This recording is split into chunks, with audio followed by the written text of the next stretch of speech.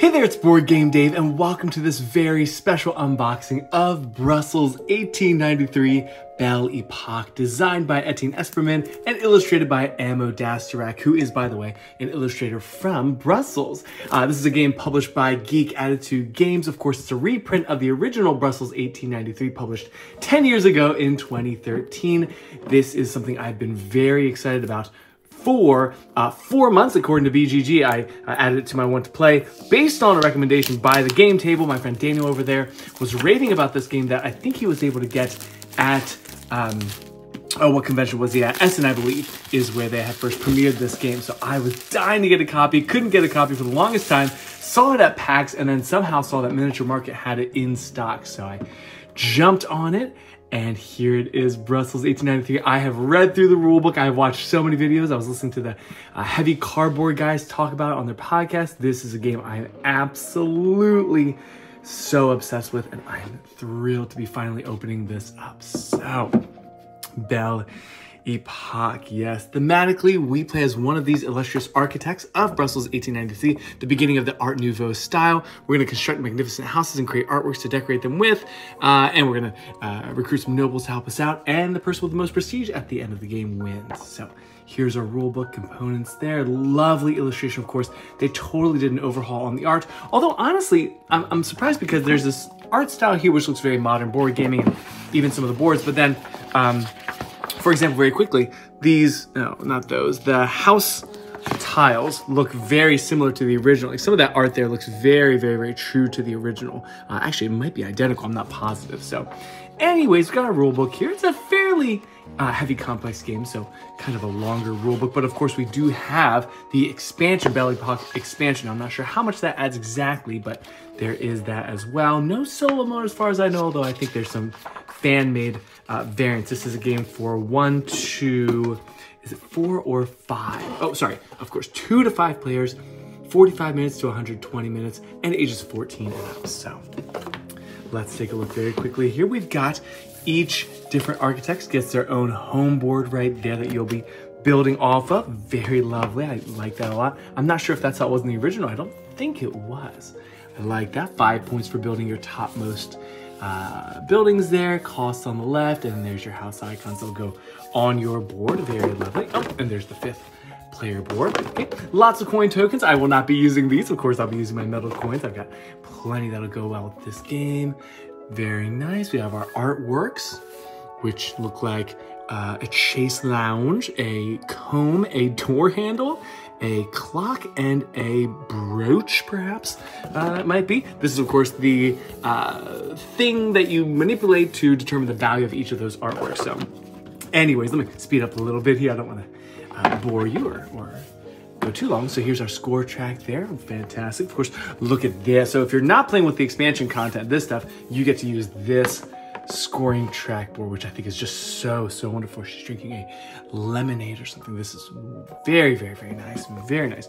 I'm not an artist. I do not know much about art. I got an A in art history, but an A- in elementary art. So this is not my area of expertise, but if you know anything about Art Nouveau, want to enlighten me, I would love that so much. This is a dial that tells you what costs you need to pay for your buildings. There's where the artworks are valued. Very lovely. The mannequin piece right there is this famous statue in Brussels of this boy who is urinating. It's a fountain. It's very strange. Let's see.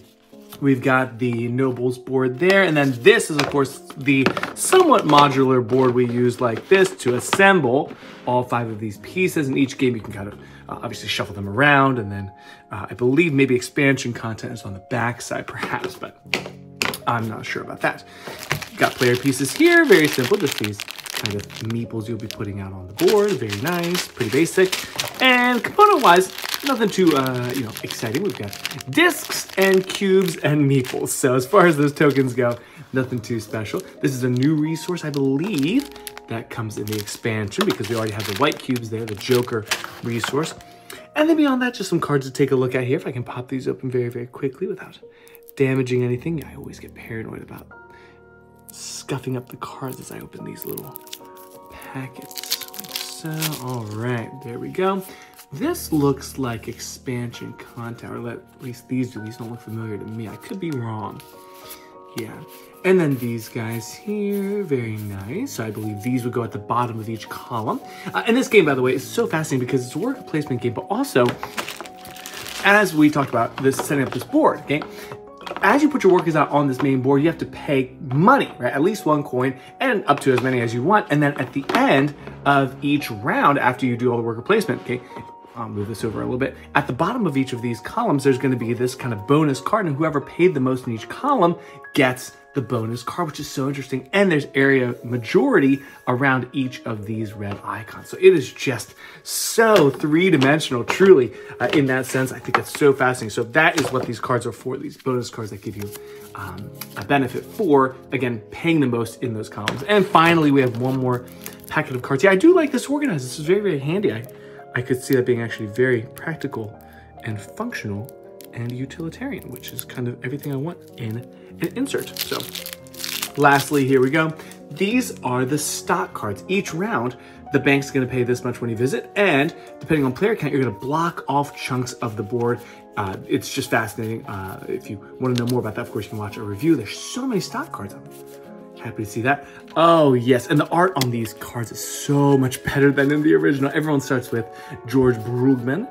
And then of course, again, you can recruit further nobles, kind of help you with your calls, getting points or moving up architect tracks or converting resources or pulling people out of prison, basically. So there you go. And this might also be expansion content. I think it is. I think these cards are expansion.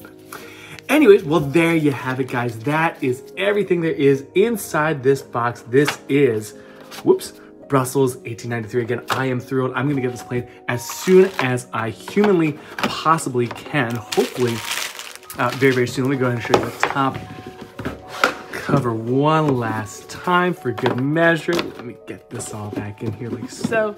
And here it is. What a lovely, lovely repackaging of this fantastic game. Look at that. Beautiful, beautiful. I am enthralled. I'm so excited. So there you go. Thank you so much for checking out this unboxing. I hope you enjoyed it, and I hope you have some amazing games that you're unboxing yourself this holiday season. This was a special gift to myself, actually. So anyways, thank you for watching. Have a wonderful week. Take care and happy gaming. Bye, everybody.